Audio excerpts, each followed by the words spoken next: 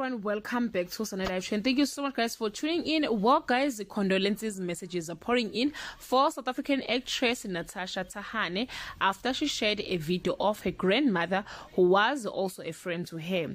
In a post, she shared a video of her family embracing the moment that God gave them with umakhulu. In a post, she said the following message: rest in perfect peace, my darling. You will always be loved, Gogo. Lala uphumle. Her grandmother, guys, will be laid to rest tomorrow, the 7th of September 2022, at Orlando West, Johannesburg. May her soul rest in perfect peace. Please check the following video and leave your comment below. Bye. Morning, Gogo. How you doing, Gogo? Morning.